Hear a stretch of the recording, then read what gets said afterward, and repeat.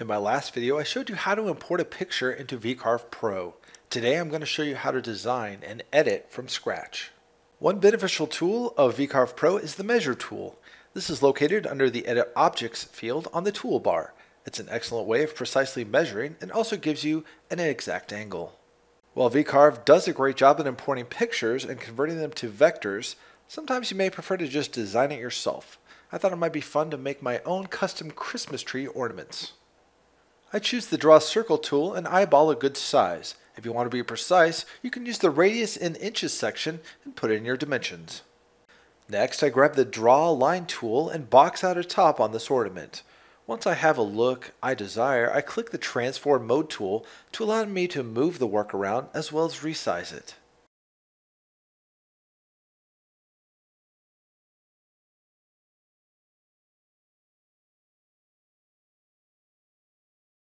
We notice here that the lines didn't fully connect, leaving what's called an open vector. To fix this, I click the Node Editing tool and edit the line and pull it down to connect to the circle. Here, I show you can use the interactive trim tool to snip off the excess and have it snap back to join as one line. To help you better understand how to troubleshoot open vectors, we can see this box doesn't make connection to the circle. If I tried to build this file right now, it would complain it can't until all open vectors are fixed. The software does help us by highlighting the area with the open vector so we know where to start looking. To search for an open vector, I choose the Transform Mode mouse pointer, right-click anywhere on the screen and choose Selection, and then choose Select All Open Vectors. You will notice the program did locate the problem area that we saw that wasn't touching. I've shown you the best method with the Edit Node tool that allows you to drag the line longer to fix it. But VCarve also offers some automatic tools with just a click of a button I want to show you today. They don't always work, but sometimes the open vector is hard to find and these buttons can come in very handy. The first one is the Join tool. If your tolerance is set too low in the settings, raise the number in inches up and it should locate and close the gap for you.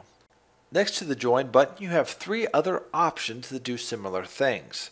First is the Join with a straight line, then Join with a curved line, followed by Join by moving endpoints to a common point.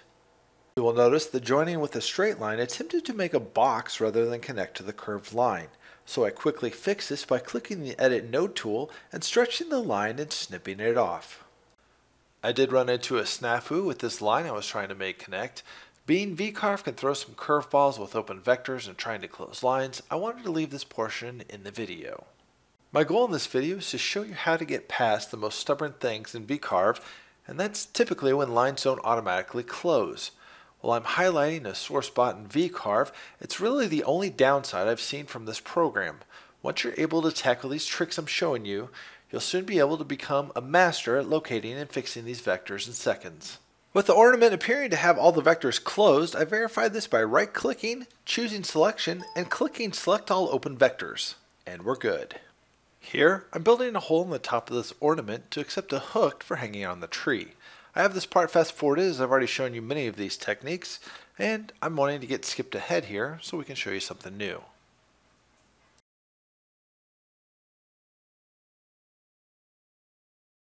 The Draw Text tool under the T icon has a large selection of fonts to choose from.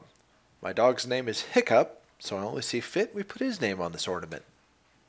Being I'm using a 1/8 inch end mill bit to cut out everything shown, this type of bit isn't the best for cutting out small fonts. You'll see later in this video that the preview of this font doesn't come out great, which makes sense. A VCarve bit or a finer bit would be a great choice for doing very small text. I foresee comments stating a ball with words on it was way too easy for a VCarve video.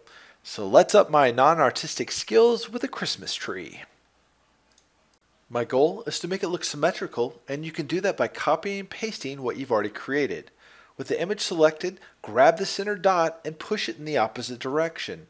I then match those pieces together and clean up anything that's not exact with the scissors.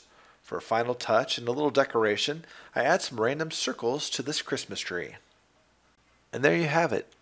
2 custom designed Christmas ornaments you've created in VCarve.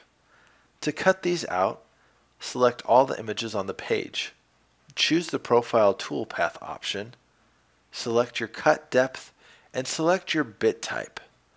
I'm using a 1/8 inch end mill bit, and I set a feed rate and plunge rate to 15 inches a minute. You of course can speed this up, but it's a good starting point to try out. I'm leaving it set to cut on the outside path of the line. Next, you'll want to set tabs if you're cutting all the way through your project to keep it from hopping around and running into the bit after it gets cut free. Small holes like the ones in this Christmas tree wouldn't need tabs as there's really nothing left after the CNC makes a hole. Once done, go to the bottom and name your profile and click Calculate. In this example, I have everything selected and everything will be cut exactly as I set it in the settings. You'll notice everything looks good but the word hiccup, being the bit was a little large for the tiny text I tried to squeeze into this ornament.